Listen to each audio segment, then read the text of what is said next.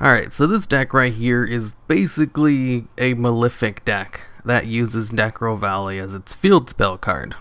So it's like a anti-meta-ish deck. It doesn't go full anti-meta. It also has some nice skill drain stuff. I even throw in 2 of the virus cards, because those are always fun if you have high attack dark monsters, which I do, that are brought out easily. Which I do. The both Malefic Cyber Dragon and Malefic Stardust Dragon can both be tributed for. Both of the deck devastation viruses and Eradicator Epidemic Virus actually won me one of my games. It was nice. Did you know it can destroy spell and trap cards that already face up on the field when you use it? I'm pretty sure it says that in the effect, but I didn't know that. I always thought it just destroyed cards from the hand and stuff. It's nice that it destroys cards from the field as well.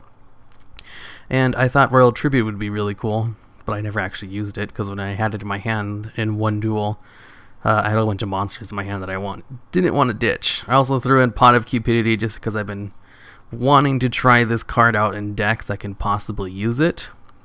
And I almost decked out in one duel because I used it twice. That was fun. I was like, I have 2 turns to win this now, since after I used that I only had 4 cards left in my deck. And then I drew 2, and I was like, crap, I miscalculated that. I probably shouldn't have used it. But I ended up winning anyway, so it wasn't a big deal.